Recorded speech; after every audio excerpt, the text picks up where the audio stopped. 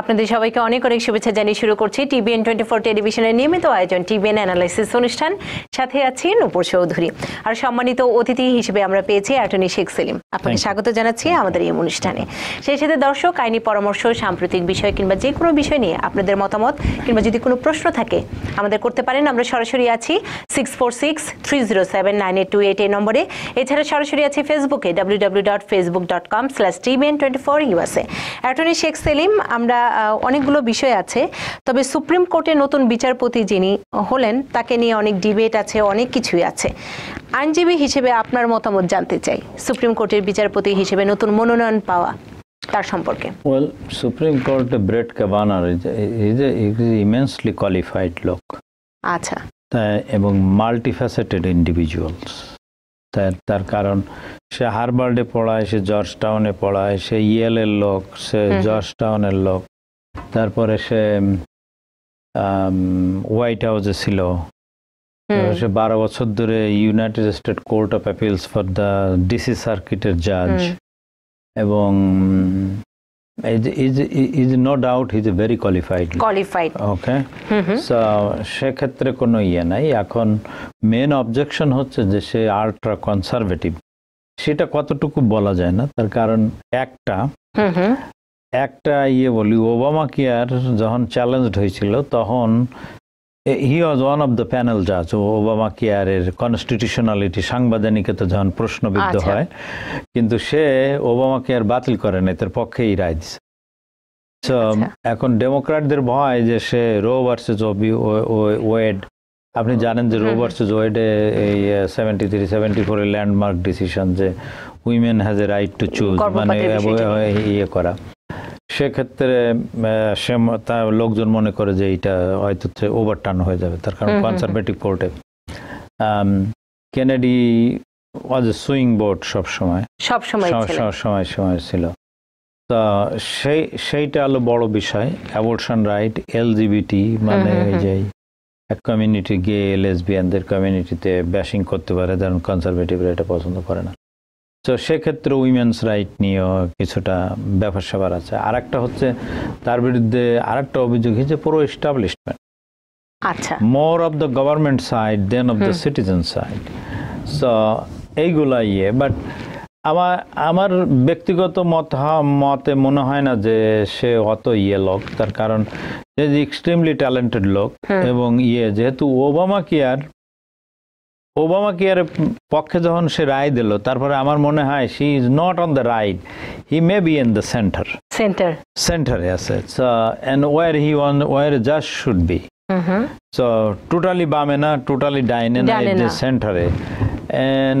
ধরেন কেনেথ স্টারের সে অ্যাসোসিয়েট ছিল, একসময় ডেমোক্র্যাটদের সাথে ইয়ে করেছে, বাট তারপরও আমার মনে হয় একটা জাজ, হিজ এ সুপ্রিম কোর্ট জাজ, তার নিজেরও তো একটা ব্যক্তিত্ব আছে, তার পদের একটা গাম্ভীর্য আছে, এবং তার একটা সেন্স অফ রেসপন্সিবিলিটি আছে যে আমি এইটা করে দিলে এইটা। তার ব্যক্তিগত অনেক সময় ব্যক্তিগত মতামত আমরা অনেক কেস ডিফেন্ড করি, আমরা ক্লায়েন্ট পছন্দ করি না, তার কজও পছন্দ করি না, বাট আমরা টু দ্য ফুল এক্সটেন্ট আইনি তাদের ডিফেন্ড করি, তার কারণ আমার ডিউটি হইটা, ডিউটি হইটা। ক্লায়েন্ট হয়তো পছন্দই করি না, বাট তার কেস করে দিচ্ছি, তার যেভাবে ফাইট করে মানে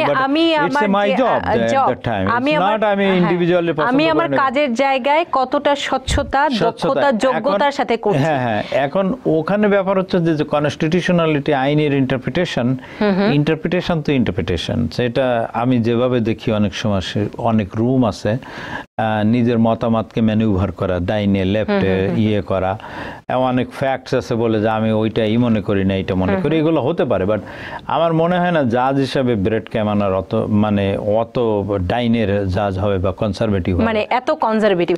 কিন্তু আজকে বিভিন্ন জায়গায় গণমাধ্যমগুলো, যেমন সুজান কলিন্স থেকে শুরু করে রিপাবলিকান অনেকে, বিশেষ করে গর্ভপাত নীতির বিষয়ে তারা বেশি ভয় পাচ্ছেন।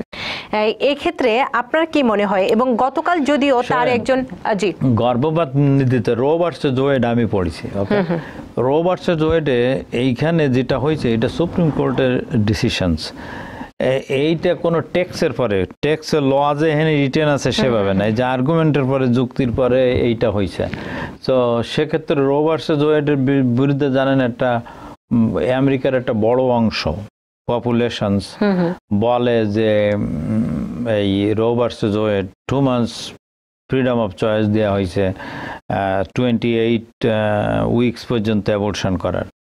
সো সেক্ষেত্রে তারা কার্বেল করতে চায়। দেয়ার আর লট অফ কনসার্ন যে লাইফ বিগিনস এট কনসেপশনস। আচ্ছা, ওকে, সো গর্ভপাত করতে দেওয়া মানে হত্যা করা।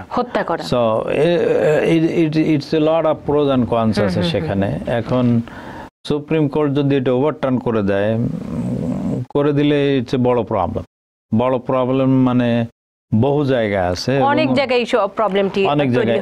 এতে একটা বিরাট অংশ আমেরিকার পরে প্রায় 50% ডিভাইডেড এ নিয়ে, যে কেউ অত এক্সটেন্সিভ অ্যাবর্শন রাইট রাখতে চায় না, কেউ রাখতে চায়। সো সেক্ষেত্রে ইট রিমেন্স টু বি সিন। তার কারণ সে আগে সেনেটর সাকসমার যখন সে অ্যাপিল কোর্টে জাজ হচ্ছিল তখন এই নিয়ে তার বহু প্রশ্ন করেছে, কিন্তু সেক্ষেত্রে তার অ্যান্সার খুব ডিপ্লোম্যাটিক 2004 সালে। হ্যাঁ, তার কারণ এটা সুপ্রিম কোর্টের ডিসিশন, যে অ্যাপিল কোর্টের জাজ হয়ে সে কিছু করতে পারছে না, তার কারণ ওই ডিসিশনটা তার উপরে বাইন্ডিং। এখন সে কি উত্তর দেয় সেইটার পরে হয়তো সে কমিট করবে না, কারণ রো ভার্সেস ওয়েড এটা ল, ইটস ল। কিন্তু তুমি এটা ওভারটার্ন করবো কিনা, করবে কিনা, সে হয়তো সেভাবে কমিট করবে না। যে কোন কেসে কোন ম্যারিট কি আছে সেটা তো বলা কঠিন, সেটার উপরেও অনেক কিছু সিদ্ধান্ত সেটার উপরে নির্ভর করে। তার কারণে একটা কেসে যখন আর্গুমেন্ট হয়, তারপরে ব্রিফিং হয়, একটা জাজের ওপিনিয়ন যে কোনো স্টেজে চেঞ্জ হতে পারে, তার কারণ আর্গুমেন্ট হচ্ছে যে যদি আর্গুমেন্ট কম্পেলিং হয় জাজ সেই দিকে যায়।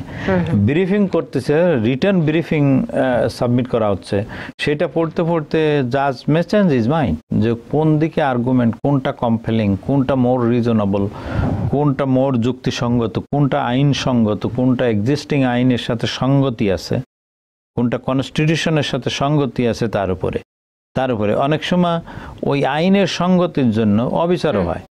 তার কারণ আইন এইটা আছে, এখন জাজের তো হাত বাঁধা, আর জাজ তো আইনের ইন্টারপ্রিটেশন ব্যাখ্যা দিয়ে দেয়, উনি তো নিজে আইন প্রণয়ন করতে পারে না। সেক্ষেত্রে শেখ সেলিম, আপনার কাছে আমি জানতে চাই যে এই বিষয়টি নিয়ে, যে প্রেসিডেন্ট ডোনাল্ড ট্রাম্পের আমলে তাকে ভাগ্যবানই বলতে হয়, 2016 সালের পর 2 জন সুপ্রিম কোর্টের তিনি সুযোগ পেলেন, এবং সেটি শুধু ডোনাল্ড ট্রাম্পের জন্য নয়, রিপাবলিকান শিবিরেও এটি অনেক বড় বিরাট ব্যাপার। এবং সে এইটা খুব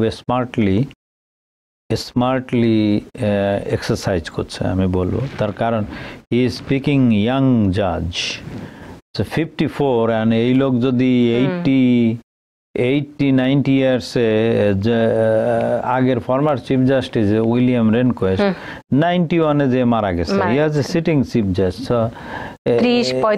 কোর্টের ব্যালেন্সটা তারা 40 ইয়ার্স পিছিয়ে দিচ্ছে। So he is not picking up A old man, he is picking up A young man, and he picked up a very, when Enel Gorsuch হচ্ছে 50, and he picked up cream. These are very, তাদের মত যাই হোক না, these are very extremely qualified and talented people. So এদের confirmation hearing এ যোগ্যতা নিয়ে কোনো প্রশ্ন নেই, যোগ্যতা নিয়ে প্রশ্ন করার সুযোগই নেই। আছে তাদের মতামত নিয়ে, যে কোন শিবিরের লোক সেটা নিয়ে, এন্ড সেটা নিয়ে সেটি তো রাজনৈতিক ভাবে থাকবে, যে রক্ষণশীলরা সবসময় কনফার্ম না করা কঠিন ব্যাপার। কিন্তু আপনার কি মনে হয় শেষ পর্যন্ত আরেকটা ব্যাপার হচ্ছে কি, রিপাবলিকানরা ইতিমধ্যে আগে সুপ্রিম কোর্টের জাস্টিসের কনফার্মেশন হতে হলে 60 ভোট দরকার হতো সেনেটে, এখন সিম্পল মেজরিটি হলে হয়। So they change the 51 just হলেই হবে। Well, 50-50 হলেও vice president সুইং ভোট দিবেন, so then he's going to be 51 and he's confirmed. আর এমনি তো ওদের 51 আর 49 আছে সিনেটে। একজন আছেন আমাদের সাথে ফোনে, কে আছেন আমাদের সাথে ফোনে? কে আছেন? আসসালামু আলাইকুম। ওয়ালাইকুম আসসালাম। জ্যাকসন নাইট, প্রশ্নটি করতে হবে ভাই, নামটি বলে। হ্যাঁ, আমার নাম আমিন, আমি জ্যাকসন নাইট থেকে বলি। আমি জ্যাকসন হাইটস। আমার ভাই 2004 আমি অ্যাপ্লাই করছি, ভাইয়ের ইন্টারভিউ অবশ্য হয়ে গেছে, কিন্তু তার একটা ছেলের বয়স 28 বছর হয়ে গেছে। ওকে বলছে যে তোমার অনেক বয়স হয়ে গেছে, এখন কি ওর কিছুর জন্য কিছু করার আছে? আচ্ছা, শুধু এইটুক জেনে বলা যাবে না। আপনি যে পিটিশন করেছেন সেটা কতদিন পেন্ডিং ছিল, মানে কতদিন পেন্ডিং ছিল, পেন্ডিং এর বাংলা কি বুঝতে পারছেন? 2004 এর মে করছি, 2004 তো এর অ্যাপ্লাই করেছেন, অ্যাপ্রুভাল পাইছেন কতদিন, কত পরে? 2009 4 তো 9, 28 বছর, তো 28 বছর তো 4 বার দিলে 5 বার দিলে 23 বছর ও পাবে না, ও পাবে না। যতদিন পেন্ডিং, যদি 10 বছর পেন্ডিং তো 28 থেকে 10 বার দিলে ওর বয়স এসে দাঁড়াইতো 18 বছর, তো সে পাইতো।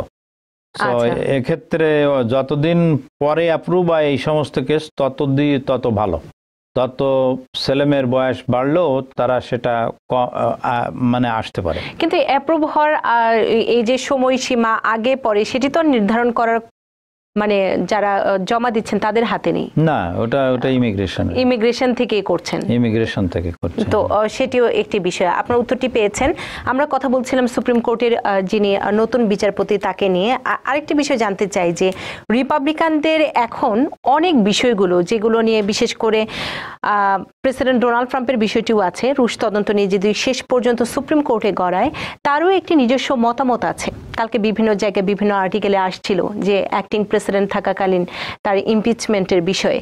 তো আপনার কি মনে হয় যে প্রেসিডেন্ট ডোনাল্ড ট্রাম্প সবকিছু ক্যালকুলেশন করে তাকে বেছে নিয়েছেন? অবশ্যই সেটি থাকে, উই ডোন্ট নো তার কারণ কোর্ট আগে সুপ্রিম কোর্টের জাজমেন্ট আছে এই ব্যাপারে। যেমন ধরেন সে ক্যালকুলেশন করছে যে সুপ্রিম কোর্টের প্রেসিডেন্টে সুপিনা করা যাবে না, প্রেসিডেন্টে প্রশ্ন করা যাবে না। এটা অলরেডি এ নিয়ে লিটিগেশন হয়েছে, নজির আছে। এক্সিকিউটিভ প্রিভিলেজ নামে ক্লিন্টন অ্যাডমিনিস্ট্রেশন অনেক প্রিভিলেজ অ্যাসার্ট করার চেষ্টা করেছে, কিন্তু কোর্ট ওভাররুল করে দিয়েছে সেটা ডিস্ট্রিক্ট কোর্ট থেকে, সার্কিট কোর্ট থেকে সুপ্রিম কোর্ট ওভাররুল করে দিয়েছে। এখন ইস্টাবলিশড নজির আছে অলরেডি, এবং যে জাজরা সিটিং এ আছে স্যামুয়েল অ্যালিটো বাদে এবং ক্লারেন্স থমাস, আরো 2-3 জন আছে যারা স্টিল ওই জাজমেন্টের অথর ছিল, মানে জাজমেন্টে কনসেপ্ট করে, তারা এখনো আছে। তো সেক্ষেত্রে তারা যদি থাকে, আরো কয়েকজন জাজ আছে, তো প্রেসিডেন্ট টেস্টিমনি দিতে পারবে না যদি এই নতুন জাজ গরসাস এবং ব্রেট ক্যাভানা যদি যে এইটা চেঞ্জ করে, no president is untouchable, that would B A serious matter. সেক্ষেত্রে আমার মনে হয় না প্রেসিডেন্ট সেই কমিটমেন্টটা সে আদায় করেছে। এটা আদায় করা সম্ভব না। সম্ভব মানে বলতে পারে, ডোনাল্ড ট্রাম্প যে কোনো কিছু বলতে পারে, আমার মনে হয় না। বাট তাছাড়া সেনেটে হিয়ারিং আছে, তো প্রতিটা সেনেটরই তারা জিজ্ঞেস করবে, অ্যাটলিস্ট জুডিশিয়ারি কমিটিতে যারা আছে। তো এ নিয়ে ডেফিনেটলি প্রশ্ন হবে, অ্যাবর্শন রাইট নিয়ে প্রশ্ন হবে। সেখানে কি উত্তর দেয় সেটারই ব্যাপার। আমার মনে হয় না যে সেটা, যেমন চিফ জাস্টিস জন রবার্টস আছে, জন রবার্টসও কিন্তু ইসের সুইং বোর্ড ছিল ওবামা কেয়ারের ব্যাপারে। তো সেই অনেকগুলো বিষয় জড়িয়ে আছে। These are very high integrity individuals. তারা একটা জিনিস শিওর। হ্যাঁ, কে আছেন আমাদের সাথে? ফোনে? জি, আসসালামু আলাইকুম। আমার নাম তুষার, আমি নিউ জার্সি থেকে ফোন করছি। ওয়ালাইকুম আসসালাম তুষার ভাই, বলুন। আমার প্রশ্ন, এই বর্ডার দিয়ে যে ইলিগাল ইমিগ্রেটর ঢুকছে, আনঅথরাইজ পারসন, দেশে প্রশ্ন করা হচ্ছে বাচ্চাদের, বাবা মাদের, এর আগে প্রশাসন করার আগে তারা কিভাবে হ্যান্ডেল করতো? আপনার কি কোনো আইডিয়া আছে? জানেন, এটা কিন্তু কেউ কখনো বলছে না যে আগে আমরা এভাবে করতাম, এখন এভাবে করছি। এখনই এভাবে করছে। অ্যাটর্নি শেখ সেলিম, সীমান্তের যে বিষয়টি সেটি হচ্ছে আগের প্রশাসন কিভাবে করতো উনি জানতে চাচ্ছেন। আগের প্রশাসন অ্যাটলিস্ট এই মোস্ট অফ দ্য টাইম যে আইন ছিল যে আমেরিকায় যদি কেউ এনক্রসমেন্ট করে, অনধিকার প্রবেশ করে, তাদের দুইটা ভায়োলেশন হয়। একটা হলো ক্রিমিনাল ল ভায়োলেশন হয়, ইউএস কোড 28, তার কারণ সে ইয়ে করেছে। আর একটা হলো ইউএস কোড 8 ইমিগ্রেশন ল ভায়োলেশন হয়। তো ইউজুয়ালি আগে ক্রাইম হিসেবে এটা ধরা হতো না, ক্রিমিনালি চার্জ করতো না, এদের ইমিগ্রেশন ভায়োলেশন করতো। ইমিগ্রেশন ভায়োলেশন করলে ও ছেলেমেয়ে সেও অনেকটা ডিটেন করেছে সবাইরই, কিন্তু সেপারেট করে নাই এবং বা অনেকরে ওই এনটিএ দিয়ে কোর্টে পাঠাই দিয়েছে, ডিটেইন করে নাই, আইনি সহায়তা। কিন্তু এইটা যে আইন নাই যে সেপারেট করে একজন, এটা অ্যাডমিনিস্ট্রেশন প্রসিকিউটোরিয়াল ডিসিশন, ডিসক্রেশনস। তার কারণ 5টা লোক আছে, 5টা লোককে 5টা ক্রাইম করেছে, আমি যে সবাই রিসার্চ করবো তা না, আমি দেখবো যে কারে সার্চ করলে ম্যাক্সিমাম ইফেক্ট হয় সোসাইটির পরে, তারে আমি প্রসিকিউট করবো। তো আগেও করতে পারতো, আইনে কোনো বাধা নাই, কিন্তু আগে এইটা আগে করে নাই। এবং এই প্রশাসন থেকেও যে ব্যাখ্যাটি দিচ্ছেন তারা, সেটি তারা বলছেন যে যেহেতু অপরাধ ক্রিমিনাল, যেহেতু তার বাবা মা এই ক্যাটাগরিতে এসে গেছে, তাদের বিরুদ্ধে বিচারিক প্রক্রিয়া চলছে, সেই বিচারিক প্রক্রিয়া থেকে আলাদা করার জন্যই ছেলে মেয়েদের ভালোভাবে তাদের কাছ থেকে নেওয়া হয়েছে। সেটা আমি বলি আপনারা, যেমন ধরেন মাইনর ছেলে মেয়ে যুক্তরাষ্ট্র এনক্রসমেন্ট করতে গেলে there is a intentional crime. এটা ইন্টেনশনাল ক্রাইম না হলে, যেমন একটা বাচ্চা তার মা বাবার সাথে করে, সে তো তার তো ইন্টেনশন ছিল না ওইটা ক্রস করা, so he is not guilty of that. এখন বাপ মা ক্রাইম করেছে বলে তারও জেলে দিলাম, সেটাও ঠিক না, এটা ভায়োলেট ডিউ প্রসেস। বর্তমান প্রশাসন সেটা আসল ব্যাখ্যা এটা। এখন প্রশাসন হয়তো অনেক একটা দৃষ্টান্ত ক্রিয়েট করছে যে তোমরা এইভাবে এসো না আমেরিকা, তোমাদের তাদের ডিসকারেজ করছে সেটা। এখন এইটা এই বিষয়টি নিয়ে আমরা আরেকটু আলোচনা করব, তবে একজন ফোনে আছেন। কে আছেন আমাদের সাথে? ফোনে কে আছেন? হ্যালো, আসসালামু আলাইকুম। ওয়ালাইকুম আসসালাম। নামটি বলে নিতে হবে ভাইয়া। জি, আমার নাম তালহা। জি, আমি ফিলাডেলফিয়া থেকে বলতেছি। আচ্ছা, আপনার প্রশ্নটি কি? প্রশ্ন কিংবা মতামত? প্রশ্ন হলো যে একটা হলো মানে আমার ইমিগ্রেশনের ব্যাপার আছে। ঝটপট করে ফেলুন ভাই, আরেকজন তো প্রশ্ন করবে, তিনি তো সুযোগ পাবেন না। ও হলো আর কি, ওই যে আমার ভাগ্নির মানে ওর আব্বা দেশে, তো এখন কি কি লাগবে এটা জানতে চাই। মানে কিসের জন্য কি লাগবে? ও আমার ভাগ্নি অ্যাপ্লাই করবে ওর আব্বার জন্য। আচ্ছা, বাবা মার জন্য অ্যাপ্লাই। ওকে, বাবা মার জন্য, বাপের জন্য, মার জন্য অ্যাপ্লাই করলে শুধু বার্থ সার্টিফিকেট হয়, আর আপনার ভাগ্নির সিটিজেনশিপ পেপার দিয়ে অ্যাপ্লাই করতে। আর বাপের জন্য বার্থ সার্টিফিকেট লাগে প্লাস ম্যারেজ সার্টিফিকেট লাগে বাপ মার। আচ্ছা, মজা তো। কেন? তার কারণ এটা আমি বলি, মারে নিয়ে তো কোনো প্রশ্ন করা যায় না, ঠিক আছে? বাপরে নিয়ে তো প্রশ্ন করা যাইতে পারে। সো কারণটা এইটা, ম্যারেজ সার্টিফিকেট দেখলে একটা প্রিজাম্পশন ক্রিয়েট হয়, ওকে এইটা ম্যারেজ ছিল, সুতরাং এইটা এদেরই বাচ্চা। আচ্ছা, অ্যাটর্নি শেখ সেলিম, আমরা একটা ছোট্ট বিরতিতে যাই। বিরতির পর এসে আরো প্রশ্ন নিব। সেই সাথে দর্শক আপনাদের সরাসরি কোনো মতামত থাকলে সেটিও দিতে পারেন সাম্প্রতিক বিষয় নিয়ে। আমরা নিচ্ছি ছোট্ট বিরতি। আবারও আমন্ত্রণ জানাচ্ছি টিবিএন অ্যানালাইসিস অনুষ্ঠানে, এবং সম্মানিত অতিথি হিসেবে অ্যাটর্নি শেখ সেলিমকে আমরা পেয়েছি। অ্যাটর্নি শেখ সেলিম, সীমান্তের বিষয়টি যেহেতু একজন প্রশ্ন করেছিল, সেই বিষয়টি এসেছে, সেই বিষয়টি নিয়ে আরেকটু আপনার কাছে জানতে চাই যে অনেকের কাছে এই ধরনের ধোঁয়াশাও আছে যে, যেমন কালকেও আমি একটি প্রতিবেদন দেখছিলাম, আদালত থেকে যে একটি সময়সীমা বেঁধে দিয়েছে যে এই সময়ের মধ্যে একত্রীকরণ করে দিতে হবে, কিন্তু এটি যদি সরকার ফেল করে যে সে নির্ধারিত সময়সীমায়, তাহলে গভর্নমেন্টের বিরুদ্ধে কি ব্যবস্থা কিংবা এর পরের পরবর্তী পদক্ষেপ কি হবে, সে ধরনের কোনো তথ্য জানা নেই। কোর্ট অর্ডার ভায়োলেট করলে court can impose punishment on them. তাদের হোল্ড করতে পারে যে কন্টেম্পট অফ কোর্টের জন্য। আচ্ছা, সেটা করতে পারে। কোর্টের এখানে ডিসক্রেশন আছে। ডিসক্রেশন মানে মর্জি, যে আমরা এই চেষ্টা করেছি, এই করেছি, মানে ডিসপাইট আওয়ার শত চেষ্টা, সর্বচেষ্টা সত্ত্বেও আমরা এটা করতে পারি না, আমরা এটা করছি আমাদের সমস্ত গুড ফেইথ দিয়ে, আন্তরিকতা দিয়ে আমরা এটা করছি, আমাদের টাইম লাগবে। লুক হিয়ার, 3000 চিলড্রেন আছে, আমরা 1000 বা 1500 অলরেডি একত্র করেছি, বাদ বাকি আমরা চেষ্টা করা হচ্ছে। সেক্ষেত্রে court will not take actions against them, but the court will keep প্রেশারাইজিং them. Just pressure. আরেকটি বিষয় এক্ষেত্রে জড়িয়ে আছে, সেটি হচ্ছে যে অনেকে তো ছেলে মেয়ে এখানে আছে আশ্রয় কেন্দ্রে, কিন্তু তাদের হয়তো ডিপোর্ট করে পাঠিয়ে দেওয়া হয়েছে। তো এই ধরনের সমালোচনাও যখন করা হচ্ছে, তখন সেটি কিভাবে মোকাবেলা করা হবে? এটির পিছনে আইনের ব্যাখ্যাটি কি হবে? সেইটা দুই ভাবে হতে পারে। যদি এই সমস্ত ছেলে মেয়ে তারা এখানে থেকে যায়, তো there is a way, it's called জুবিনাইল immigrant, special immigrant, তার কোর্টে যে কাউরে গার্ডিয়ান অ্যাপয়েন্টমেন্ট করে তারপরে তাদের গ্রিন কার্ড করা যায়। দ্যাটস ওয়ান ওয়ে, যে সমস্ত অ্যাবান্ডান্ট ছেলেমেয়ে। দ্বিতীয় হচ্ছে যে তাদের যেহেতু মা বাপের মত আছে, তাদের লয়ার নিয়োগ করে তাদের অর্ডার করায় তাদের দেশে পাঠায় দেওয়া যায়। আর একটা ওয়ে আছে যে অর্ডার করায় দেশে চলে যাবে এবং ফ্যামিলি টিকিট দিতে পারে, তখন সেইভাবে ব্যবস্থা করা যায়।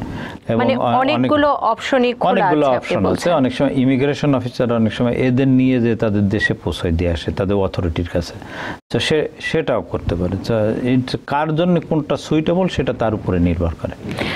জিরো টলারেন্স নীতি যখন অ্যাটর্নি জেনারেল জেফ সেশনস এপ্রিলে ঘোষণা দিলেন, তারপর থেকে এই সীমান্তের যে উত্তেজনা, অনেক সময় গণমাধ্যমকেও দোষারোপ করে থাকে ট্রাম্প প্রশাসনের পক্ষ থেকে। আমি সরকারের পক্ষ থেকে এই সমালোচনাটা আপনার কাছে তুলে ধরতে চাই। এটি কি আসলে গণমাধ্যমগুলো বাড়িয়ে উপস্থাপন করছে, না আসলে এই ধরনের মানবিক পরিস্থিতি তৈরি হয়েছে? এটা মানবিক পরিস্থিতি ডেফিনেটলি। যখন আজকে দেখা গেছে যে 4 বছরের নিচে প্রায় 1000 খানেকের বা 400-500 মতো ছেলে মেয়ে হয়েছে, তো গণমাধ্যমের দোষটা কি এখানে? গণমাধ্যম যদি ধরেন এখানে 3000-এর থেকে 10,000 বলে, সেটা অতিরঞ্জিত হতে পারে। যদি 3000 আছে 3000 বলে, এবং গণমাধ্যম যদি এর র্যামিফিকেশন গুলা, নেগেটিভ র্যামিফিকেশন তুলে ধরে, সেটা তো তাদের কোনো কাজ, দোষ না, সেটা তো তাদের কাজ। যে সুদূর প্রসারী ইফেক্টটা কি হচ্ছে, মানে ভবিষ্যৎ ইফেক্টটা কি হচ্ছে এইসব ছেলে মেয়েদের। Separation causes a lot of problem, especially young, depressions, all these things. সবকিছু মিলিয়ে করে। It can change the total mental physic. Change করতে পারে নার্ভাস সিস্টেম, মানুষের মেন্টাল সিস্টেম, এটা একটা বিরাট প্রভাব। আমরা একজন আছেন ফোনে, একটু প্রশ্নটি নিয়ে নেই। কে আছেন আমাদের সাথে? জি, আসসালামু আলাইকুম। ওয়ালাইকুম আসসালাম। থেকে ইমরান বলতেছি। জি ইমরান ভাই বলুন। প্রশ্নটা হচ্ছে, আমার বোন তার হাজবেন্ডের জন্য অ্যাপ্লাই করেছে গ্রিন কার্ড দিয়ে, 18 মাস 10 দিন হয়ে গেছে, তো আর কতদিন লাগতে পারে? তাছাড়া এখনো অ্যাপ্রুভ লেটারই আসে নাই। অ্যাপ্রুভ লেটার আসলে ন্যাশনাল ভিসা সেন্টার থেকে ভিসা ফিস বা কতদিন পরে চাইবে, টোটাল কতদিন লাগে একটু যদি বলতেন আর কি, একটু উপকৃত হতাম। Thank you. ওকে, লাগছে প্রায় 3 বছরের কাছাকাছি এটা। তো অ্যাপ্রুভ হওয়ার পরে ন্যাশনাল ভিসা সেন্টারতে 3-4 মাস পরেই ভিসা ফি চাইতে পারে, অন্যান্য কাগজপত্র। কিন্তু প্রায়োরিটি ডেট যদি শিগগিরই অ্যাভেলেবেল না হয়, তাহলে হয়তো কিছুদিন পরে চাবে আপনাদের। ওর কোনো ধরা বাঁধা নিয়ম নাই, তবে 8-9 মাস 1 বছর আগে চায়, যখন মানে প্রায়োরিটি ডেট অ্যাভেলেবেল হওয়ার। তার কারণ তারা সমস্ত কাগজপত্র, application, visa fee, affidavit of support সহ ফাইন্যান্সিয়াল ডকুমেন্ট, পুলিশ ক্লিয়ারেন্স, এগুলো নিয়ে রেডি রাখে। যখন ডেটটা অ্যাভেলেবল হয়ে যায় তখন এমবেসিতে পাঠায় ইন্টারভিউর জন্যে। তো এটা সুনির্দিষ্ট করে এই কয়দিন এমন কিছু বলা কঠিন। তার কারণ এটা অনেক ফ্যাক্টরের পরে নির্ভর করে, কতগুলো অ্যাপ্লিকেশন পেন্ডিং আছে, ওই কনসুলার পোস্টে কয়জন অফিসার আছে, এবং তাদের কতটা স্লট আছে ভিসা ইন্টারভিউর জন্যে। এগুলার পরে একটু টাইমের হেরফের হয়ে থাকে। তবে আপনার অ্যাপ্রক্সিমেট ওরকম 3 বছরের কাছাকাছি লাগছে সব মিলায়, এইটা জেনে রাখেন। আমরা কথা বলছিলাম সীমান্তের যে সমস্যাটি তৈরি হয়েছে বর্তমানে, এবং আপনি বলছিলেন যে যা সত্য, গণমাধ্যমের কাজে কিন্তু তা হয়তো সেটির যে প্রভাব আপনি যেমনটি বলছিলেন যে মেন্টালি এবং সোসাইটিতে সব জায়গায় কিন্তু পড়ে, যে একটি মানে একদম আলাদা করে বাবা মার কাছ থেকে রাখা। তারা যেমন ডোনাল্ড ট্রাম্পের ভাষায় তো আর সবাই ওভাবে চলে না যে বাবা মারাই খুশি হচ্ছেন যে তাদের ছেলে মেয়েদের নিয়ে যাওয়া হচ্ছে। তো এই জায়গাটিতে মানবিক যে একটি সংকট তৈরি হয়েছে, এবং প্রেসিডেন্ট ডোনাল্ড ট্রাম্পের আমরা একদম নির্বাচনী প্রচারণা থেকে অভিবাসন নীতিতে যে কট্টর অবস্থান, সেটিরই কি আপনি বলবেন যে আরেকটি বাস্তবায়ন, আরেকটি তার পদক্ষেপ? আপনার কথাটা মানে এটা তো তারা যে ইমিগ্রেশন লটা আছে সেইটা তারা বাস্তবায়ন করছে, এবং সেটা বাস্তবায়ন কোনো হিউম্যানিটেরিয়ান করছে না। এটা it's a very strict applications. আচ্ছা, স্ট্রিক্ট এক্সিকিউশন হচ্ছে রুলস। যেমন এটা অন্য আইনেরও পরিপন্থী হতে পারে, যেমন ইউনাইটেড স্টেটস আন্তর্জাতিক হিউম্যানিটেরিয়ান কতগুলি কনভেনশনের সিগনেটরস, 1967 এর লন্ডন প্রোটোকলের সিগনেচার, জেনেভা 1951 এর জেনেভা কনভেনশনে, যেখানে এই পলিটিক্যাল অ্যাসাইলাম মানবিক কারণে হিউম্যানিটেরিয়ান কারণে ইয়ে দেওয়া হয়। 94-এ United states torture convention sign করেছে ইউনাইটেড স্টেটস, যে লোকজনের টর্চার করা হবে না, যাদের টর্চার করা হবে তাদের এখানে রাখা হবে, রাখা হবে। সো সেক্ষেত্রে যেমন ধরেন একটা বাচ্চা আসলো 5 বছরের, অ্যাসাইলাম সিক করছে, সেখানে তো ওই আইনটার পরিপন্থী এইটা, যে অ্যাসাইলাম দেব না, আমি তোমার আগে ক্রিমিনালি পেনালাইজ করব, তারপরে এইটা দেব। So it clashes with other ল, অন্য আইনের সাথে এটা সাংঘর্ষিক। সো এই জন্যে, এবং ট্রাম্প আমেরিকা যেমন আমেরিকান ইউএস স্টেট ডিপার্টমেন্ট প্রতি রাষ্ট্রের জন্য আমেরিকায় সারা দেশে হিউম্যান রাইটস এর একটা রিপোর্ট তৈরি করে, ক্রিটিসাইজ করে। তারা চায়নারে বলছে যে হিউম্যান রাইটস উন্নত করো, মায়ানমারে বলছে যে উন্নত করো, অমুক দেশে বলছে উন্নত করো, আর নিজেরা যদি এত ইনহিউম্যান হয় যে একটা লোক বিপদে পড়ে আসছে তার হোম কান্ট্রি থেকে, তারে ধরে জেলে তো দিলাম, তার বাচ্চা আলাদা করে অন্যদিকে, এটা বাচ্চার জন্য ভেরি ট্রমাটিক। আপনার অ্যাবিউজটা তো শুধু ফিজিক্যাল অ্যাবিউজ না, mental abuse, it constitute mental abuse to the children. একটা প্রশ্ন নিয়ে নিই, প্রশ্ন নিয়ে আবারও আসবো এই আলোচনায়। কে আছেন আমাদের সাথে ফোনে কে আছেন?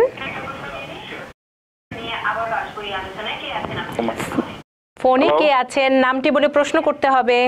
হ্যালো, আমি মিশিগান থেকে অসীম কইরাম। জি ভাই বলুন। ভাই টেলিভিশনটি পরে শুনুন, আগে প্রশ্নটি করে ফেলুন। আমার কোয়েশ্চন হইল যে সেলিম সাহেবের কাছে, বলেন ভাই বলেন। সেলিম সাহেবের কাছে যে আপনারা যেন বলেন যে অ্যাপ্রুভাল যত লেটে আয় অত ভালো, কিন্তু আমার একটু কনফিউজ আছে যে অ্যাপ্রুভাল লেটে আওয়ার পরে যদি ওর বয়স 21-এর ওভার হয়ে যায়, ওইটা কারেক্ট না? অনেকজন বলে যে অ্যাপ্রুভাল লেটার আওয়ার পর্যন্ত যদি বয়স 21-এর নিচে থাকে ওইটা ঠিক? না ভাই শুনেন, আপনার কনফিউশনটা আমি করে দিচ্ছি। আওয়ার পর্যন্ত যদি বয়স 21-এর নিচে থাকে এটা কারেক্ট না? অ্যাপ্রুভাল যত লেটে আয় তখন যদি বয়স 21 ওভার হয়ে যায়, কোনটা কারেক্ট হবে? আপনার 21 বছরের আগে এখানে ঢুকতে হবে, ঠিক আছে? ভিসা পাওয়া ব্যাপার না, 21 বছরের আগে আমেরিকায় ঢুকতে হবে। এখন ওই অ্যাপ্রুভাল কত সব কেসে না, যেমন ইউএস সিটিজেন যদি অ্যাপ্লাই করে অ্যাপ্রুভাল যত আগে হয় তত ভালো, মানে তত ভালো, তার কারণ সেখানে কোনো ওয়েটিং নাই। আর ভাই বোনের কেসে অ্যাপ্রুভাল যত পরে হয় ভালো, যতদিন পেন্ডিং থাকে ওইটা ছেলেমেয়ের বয়স থেকে ওইটা বিয়োগ যায়, বিয়োগ যে 21 বছর হলেই তখন তারা আসতে পারে। সব ক্ষেত্রে না, এটা কেস বাই কেস ক্ষেত্রে আর কি, কিন্তু ওই একটা ফর্মুলাতে 21 বছর কবে হয়েছে সেটা ধরা হয়, মানে অ্যাকচুয়াল বয়স না।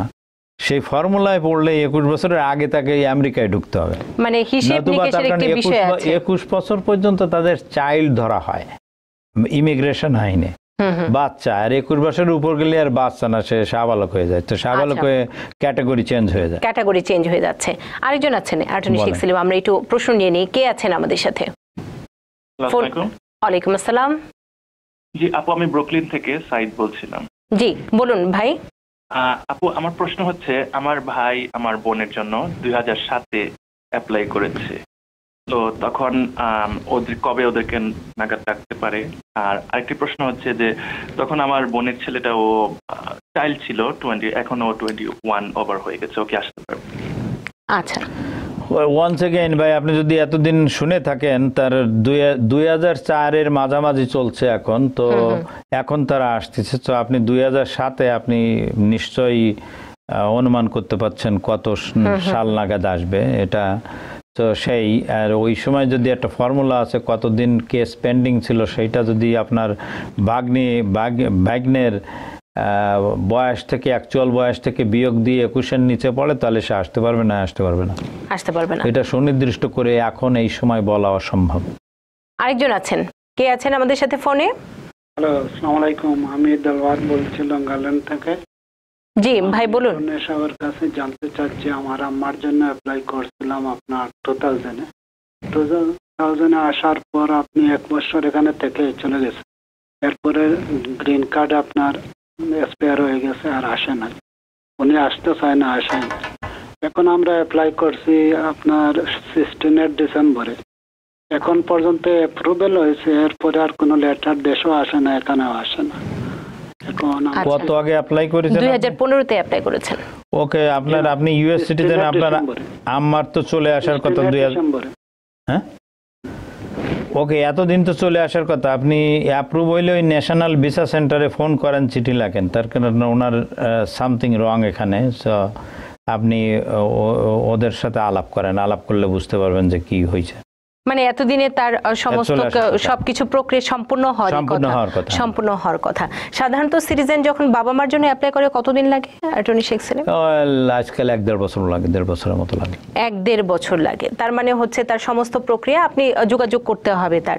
আমরা আরেকজন ফোন নেওয়ার আগে আপনার কাছে আরেকটু জানতে চাই, সেই সাথে একটু ধন্যবাদ দিতে হয় ফেসবুকে যারা আছেন, শিশির, নূর আলম, লিঙ্কন, সেই সাথে সাব্বির খান, সবাই ধন্যবাদ জানিয়েছেন। সেই সাথে অ্যাটর্নি শেখ সেলিম আমরা কথা বলছিলাম, আমরা ফোনে প্রশ্নটি পরে নেই একটু। সীমান্তের যে মানবিক ক্রাইসিস আপনি বলছিলেন যে হিউম্যান রাইটসের দিক দিয়ে আমেরিকা যখন বাইরের বিশ্বে নিজেকে উদাহরণ হিসেবে তুলে ধরে অন্যের সমালোচনা করছে, তখন এখানকার যে অমানবিক পরিস্থিতি সেটিও যেমন নেতিবাচক, ঠিক তেমনি একটি দেশের আমরা যখন থাকি তখন তো এটিও কাম্য নয় যে সব সময় আপনার বর্ডার ক্রস করে মানুষের পর মানুষ আসবে। যদিও আমরা অনেক উদার, আমরা সবাইকে গ্রহণ করছি, কিন্তু এটিরও তো একটি সমালোচনা আছে। এটিরও সমালোচনা আছে। অ্যাডমিনিস্ট্রেশনের লেজিটিমেট রাইট আছে এই সমস্ত লোককে প্রিভেন্ট করা যে কোনো দেশে। ইটস একটা সভরেন কান্ট্রি, ইটস নট যে কোনো দেশে বিদেশিরা যে ঢুকে পড়লো আর তাদের থাকতে দিতে হবে, সবকিছু দিতে হবে, এটা তো একটা যুক্তিসঙ্গত কথা। যুক্তিসঙ্গত কারণ না। অনলি আন্তর্জাতিক আইনে প্রোটেকশন আছে, যেটা আমেরিকান গভর্নমেন্ট যুক্তরাষ্ট্র অ্যাডাপ্ট করেছে, যে যারা রেফুজি, যারা অ্যাসাইলাম সিক করে কতগুলি স্পেসিফিক কারণে, যারা নিজ দেশে যাদের জীবন বিপন্ন হওয়ার সম্ভাবনা আছে জাতীয় কারণে, রাজনৈতিক কারণে, রাজনৈতিক ওপিনিয়নের কারণে, ধর্মের কারণে, কোনো পার্টিকুলার সোশ্যাল মেম্বারশিপের কারণে বা জাতীয়তার কারণে, তারাই শুধু পাবে। কিন্তু অন্য জায়গায় আর একটা ব্যাপার আছে, হিউম্যানিটেরিয়ান অ্যাসাইলাম, সে দ্যাটস এনকাম্পাসেস অনেক গ্রাউন্ড, যে সিরিয়াস হার্ম যদি কারোর দেশে হইতে পারে তাইলে গভর্নমেন্ট তার অ্যাসাইলাম দিতে পারে। সো এর বাইরে এখানে অ্যাসাইলাম পাওয়ার সুযোগ নেই অন্যান্য কারণে। তার কারণ তখন ওই সমস্ত দেশের আইন শৃঙ্খলার ব্যাপার এর ব্যাপার না। তার কারণ এই যে তখন তো মানবিক দিকটি থাকে না, নিরাপত্তার বিষয়টি জড়িয়ে যায়। নিরাপত্তার বিষয়টা না, তখন যে কেউ একটা ক্রাইম করেছে, এখন তারে তো এখানে আশ্রয় দিতে পারবে না। আপনার এই যে কতগুলি কারণে অ্যাসাইলাম বা আশ্রয় দেওয়া হয়, এটা কতগুলি ভ্যালু আছে আন্তর্জাতিকভাবে স্বীকৃত। আচ্ছা, সেই ভ্যালু, যেমন একটা লোক রাজনীতি করছে, রাজনীতিটা কি? রাজনীতি হলো কোনো দেশের পলিটিক্যাল ওপিনিয়ন শেপ আপ করে একটা ভালো জিনিস করা, সেই রাষ্ট্রের জন্য, সেই জাতির মঙ্গলের জন্য। এখন এইটা করতে যে আর এক গ্রুপ তারে অত্যাচার করছে, সেটা একটা নোবেল বিষয়। তাকে কেউ এক দেশে আছে, তার ধর্ম চর্চা করতে পারছে, তার আর এক ধর্ম বললে আর এক ধর্মের লোক বা সংখ্যাগরিষ্ঠ অথবা সরকার বা আর একটা গোষ্ঠী তাদের অত্যাচার করছে, ধর্ম প্রচারে বাধা দিচ্ছে, তাদের আশ্রয় দেওয়ার ব্যাপার। এই যে ধর্ম প্র্যাকটিস করা, রাজনৈতিক ওপিনিয়ন করা, কোন জাতি, একজন এই জাতির লোক, একজন ধরেন নিগ্রো, এই জন্য সাদারা মারছে, জাস্ট তো উদাহরণ সহ বলছি। এই সমস্ত কারণে প্রোটেকশন আছে অ্যাসাইলাম। এইগুলো আন্তর্জাতিক কতগুলি ভ্যালু আছে, এবং যেটা ইউনাইটেড নেশনসের কনভেনশন আছে, অন্যান্য দেশগুলো এটা অ্যাডাপ্ট করেছে, সেই সমস্ত ক্ষেত্রে অ্যাসাইলাম দেওয়া যায়। অ্যাসাইলাম, আমরা এই বিষয়টি আসবো। একজন আছেন ফোনে, কে আছেন আমাদের সাথে? ফোনে কে আছেন আমাদের সাথে? হ্যালো, আমার নাম আব্দুল জব্বার, আমি পাঁচশন বুলবার জামাইকা থেকে বলছি। ভাই প্রশ্নটি করে ফেলুন। আমি পাঁচশন বুলবার জামাইকা থেকে বলছি। মামনি, আমি সেলিম আঙ্কেলের সাথে একটু কথা বলতে চাই। আপনি বলেন বলুন, ভাই। কিন্তু টেলিভিশনে আপনার ভলিউমটি কমিয়ে দিন। জি টেলিভিশনে ভলিউমটি কমান, কমিয়ে প্রশ্নটি করুন। আমি 2007 থেকে অসুস্থ।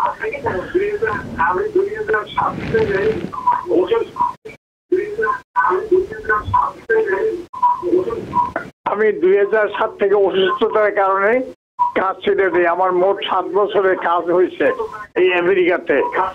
আমার মোট 7 বছরের কাজ হয়েছে আমেরিকায়, এবং এই 7 বছর আমি ট্যাক্স ফাইল করেছি। এখন আপনার প্রশ্ন কি? এরপরে আমি এসএসআই পাওয়ার কারণে আমি ট্যাক্স ফাইল করিনি। কেউ বলছে যে করা লাগবে না। এখন আমার 2টা ছেলের জন্য আমি অ্যাপ্লাই করেছিলাম 2007-এ।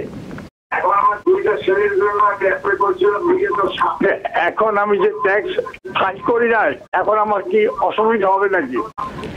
না, এর একটা আপনার, আমি মনে করছিলাম আপনি অন্য একটা প্রশ্ন করবেন। যাই হোক, সেটার উত্তর দেবো আমি, যেটা মনে করছি অনেকে জানা উচিত।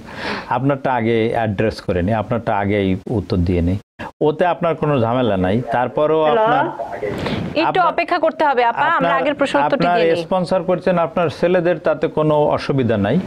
আপনার ওই এফিডেভিট অফ সাপোর্টটা আপনারও দিতে হবে, এবং আর কারোর থেকেও দিতে হবে। জয়েন্ট স্পন্সর লাগবে, তাইলে কোনো ঝামেলা নাই, যেহেতু আপনার ইনকামে এটা কোয়ালিফাই করছে না। আর একটা কথা আমি বলে দিই, আপনি 7 বছর ট্যাক্স ফাইল করেছেন, আমি মনে করছিলাম আপনি সোশ্যাল সিকিউরিটি বেনিফিট পাবেন কিনা। 10 বছর ট্যাক্স ফাইল করলে সোশ্যাল সিকিউরিটি বেনিফিট পাওয়া যায়।